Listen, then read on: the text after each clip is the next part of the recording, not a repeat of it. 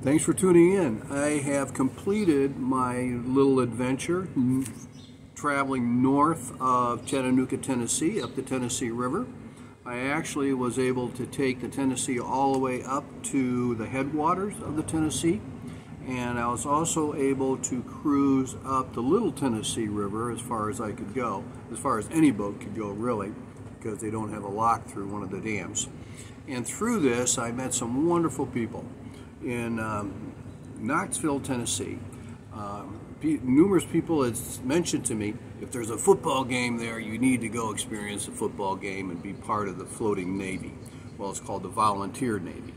And so I did that on August 31st. I went up and joined the group in Knoxville for the Volunteer Navy and experienced all the pre-game activities there. It's just amazing to this northerner how far and how excited the folks around here get for college football games and all the pageant and everything that goes on before the football games. It was amazing. I have a video of that if you want to take a look at it.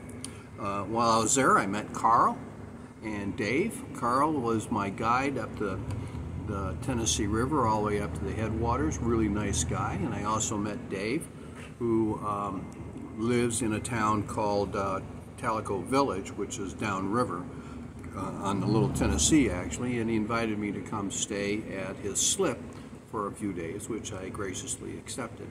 And he was a fabulous host, helped me out quite a bit. And during that time at Chattanooga, I also met Ed and Kathy, who befriended me, and just really nice folks. It was just really enjoyable spending some time there. And as a result, I was able to do several things. I was able to go visit Pigeon Forge and Gatlinburg, and that was quite entertaining. I also have videos about that if you want to look at those. And I also had the opportunity to go to Franklin, North Carolina, where I was able to do some gem mining, where I actually dug into where what they do is they go to their mine with their back front end loader, and they take a couple scoops out of the mine and then put it in this covered area, and then you go through the covered area, put them in boxes, and then you go through the sluice. And there's a whole video on that. It's just a short one. It's only like a minute and 35 seconds, something like that. And so it was a great experience. I'm glad to be able to bring that to a close. I am getting ready to start my next great adventure, which is touring New Zealand and Australia. And I will be making videos on that as well. So thanks for tuning in. May all your seas be calm. Take care.